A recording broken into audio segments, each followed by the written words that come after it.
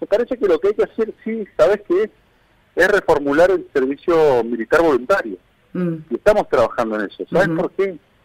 Porque hay 40.000 soldados que están cumpliendo el servicio militar voluntario. 40.000 soldados que van de los 18 a los 28 años de edad. De esos 40.000, hay 10.000, y esa es la realidad que queremos cambiar, que no tienen terminalidad educativa. Y que el servicio militar le tiene que dar esa terminalidad educativa. ¿Por qué? Porque si no, ese chico, ese soldado de los 28 años, sale del servicio militar voluntario, en el caso de que no decida continuar con la carrera militar, sale del servicio militar voluntario, y pese a que son muy requeridos todos aquellos que cumplen con el servicio militar voluntario por empresas de seguridad o por policías provinciales, al no tener secundario prácticamente queda coartada sus posibilidades laborales. Te digo sinceramente, falta muchísimo, hay que gobernar. Alfredo Cornejo tiene que hacer una excelente gestión en Mendoza, a nosotros nos tiene que venir bien a nivel nacional.